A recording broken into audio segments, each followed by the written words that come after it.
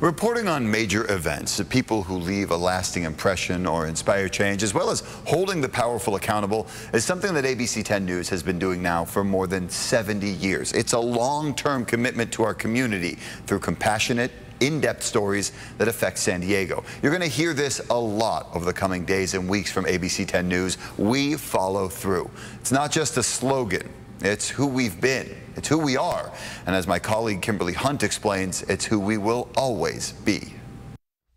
ABC 10 News is committed every day to following through with stories that bring you along on the journey.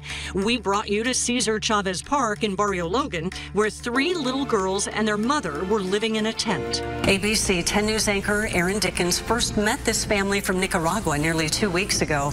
Today, Aaron follows through with them after a viewer from Santee saw Aaron's story and gave them hope in the form of school supplies. An example of how shining a light can many times bring positive change. I appreciate everything you guys have done for us. We follow through to highlight lasting effects, progress, and the pace of solutions. I'm Jim Avila in North Park, back at the squatter home we told you about for about a month now. We follow through to hold the powerful accountable when needed change doesn't happen.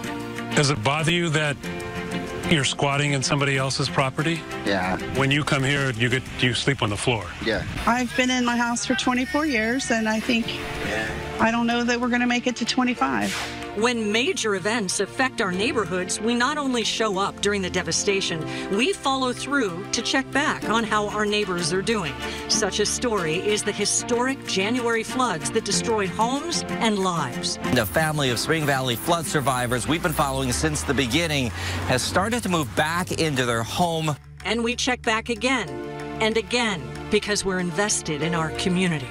We need to prioritize where the rollout is. We followed through with the massive amounts of money and manpower it would take to help residents get back into a livable home, and the volunteers who banded together to clean up and send out the alarm. There's a pond underneath there. It looks like a swamp. And what's growing underneath this subfloor is green mold. And years have turned into decades that we have headed south of the border to track the sewage and chemicals flowing north into San Diego's South Bay from the Tijuana River. In one of dozens of stories on which I have followed through, in 2017, I was joined by Mark Angelo, a renowned international river conservationist who has studied the world's most polluted rivers. Angelo and I had to be taken by the U.S. Border Patrol into this area of San Diego along the Tijuana River. It's deemed a no-go zone. I took our lab results of the water to the executive officer of the San Diego Water Board. This is more than sewage. Test results from the water in the Tijuana River here. They show arsenic, cadmium, chromium, copper, lead, nickel, silver, zinc. It's a serious concern. Those are indicators of industrial wastes, and they simply have no place in a natural river. As we follow the water back toward the U.S., there are areas in Tijuana where the smell of raw sewage is thick in the air. The river is filthy.